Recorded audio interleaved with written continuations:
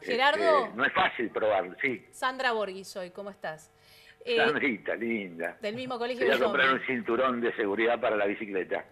¿El cinturón de seguridad? ¿Te acordás de eso nada más? Porque dijiste unas cuantas otras cosas. No, me acuerdo que sos linda también. ¿Te acordás que soy linda? Memoria selectiva. Sí. Escúchame, Gerardo, quería preguntarte esto. ¿No te suena contradictorio que el movimiento nacional y popular que levantó la bandera de los pobres y que tanto se ocupó de los pobres y que fue la bandera de las que muchos levantaron detrás precisamente porque es lo mejor que hizo el kirchnerismo? ¿No es acá donde vos decís, entonces a estos tipos no les importaban los pobres? Porque digo... ¿Pero quién decís? ¿López?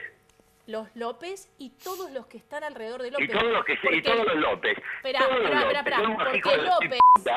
no pertenecen al campo popular. Cuando traiciona a alguien del campo popular, traiciona.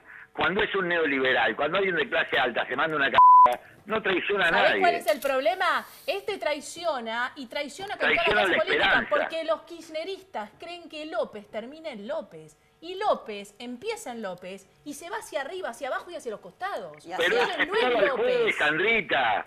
Esperalo al juez. ¿Vos sos abogada? No, no soy abogada, pero es elocuente. Y si fueras abogada, tendrías que ser funcionaria para decidir. Perdóname, la carta de Cristina en Facebook dice, alguien le dio la plata a López.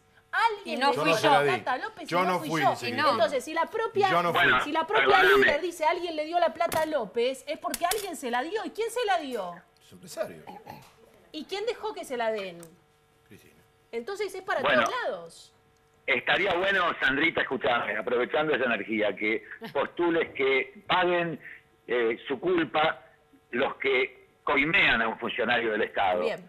La otra pata, los particulares, los que están siempre, los que siempre forman la patria contratista y se enriquecen con el Estado.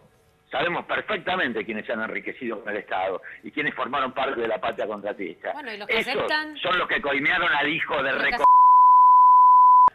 de López, que para mí no es del campo popular, que no es un compañero, es una de la peor calaña. Gerardo, buenos días. Úrsula Vargas. ¿Por qué ingenuidad? Qué ingenuidad pensar que solo está López, solito, en su alma. No, pero si dice que no. Todos decimos que no. No, pero él Hermano, habla todos solo de la coincidimos parte que no. del... Gerardo, buenos días. Úrsula Vargas te saluda. Pero no sabemos quiénes más están aparte de López. ¿Quién? Por ahí está la secretaria, un primo. Andá, aguantá tu ansiedad un poquito, no se hace espera un poquito. No, es Iglesia. No entré de aclararlo. No, ya de mucho, ya. No, pero es Iglesia la que está... Es Fernanda Iglesias, mismo colegio. Si dice una no, Iglesias es esa retardada. Bueno. ¿Perdón? Retardada. Retrasa la situación. No se escucha. Que la retarda. Sí, pero él es ¿Que retarda la situación o que es una retardada? ¿Qué es lo que dijiste? No, ¿cómo le voy a decir a Fernanda Iglesias que es una retardada? A ver si me trompada. Bueno, aclarar. Mira, Gerardo, la verdad que deja mucho que desear tu comportamiento, la verdad. ¿Por qué? ¿Cuál comportamiento? Y que seas así, que digas ordinarieces, que... ¿Cuál es la ordinariez? Decir precoz, ¿no te parece ordinaria a una mujer? Sí, no, para nada. Me parece una humorada y no tengo ningún prejuicio con respecto a la sexualidad. No me parece ordinario, me parece pegarle un sopapo a alguien.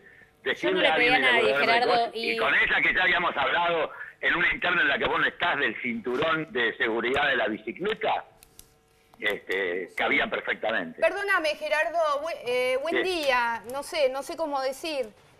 A Tommy Dente lo saludaste de una manera irónica, no te entendí. Con Sandra hablan de un cinturón de seguridad que no te entiendo. Pero el público, esperá, hay gente viendo. Y ahora mi compañera Fernanda también le estás diciendo cuestiones. Perdóname, Gerardo, o sea, lo estoy tratando de ver como espectadora y no me gusta lo que estoy viendo. ¿Me lo podés explicar? ¿Y si no lo estás viendo? Estoy acá sentada, pero no estoy viendo la película que tal vez vos estás viendo. No te entiendo. ¿Por qué esta tipo de agresión verbal? O tal vez tengo una ilusión y escucho mal. Hablalo con tu analista. Te mando un besito. Chau. Bueno, chau. Esto es el kirchnerismo, claro.